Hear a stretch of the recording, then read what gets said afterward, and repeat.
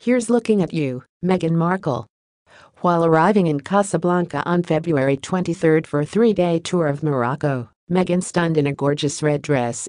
Markle, who wore a Valentino gown, was with Prince Harry, and the two were eventually greeted by Britain's ambassador to Morocco, Thomas Riley.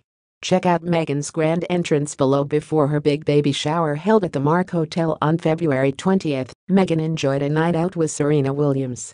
Later, she would be joined by Amal Clooney and more celebs for the star-studded celebration that took place in the hotel's penthouse.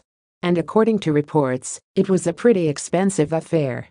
The party was rumored to have cost somewhere in the neighborhood of $200,000, according to Vanity Fair, to $300,000, according to the Daily Mail. We reported earlier how Meghan's former Suits co-star Rachel Harris knows the Duchess is going to be a terrific mom. Rachel told us exclusively at the 5th annual Keep It Clean live comedy benefit for Waterkeeper Alliance, "I think she's going to be a great mom. Yes, she will be great." And in terms of what advice she has for Meghan, Rachel added, "I would say sleep now. Even if you have help, the reality is that you still want to be with your kids.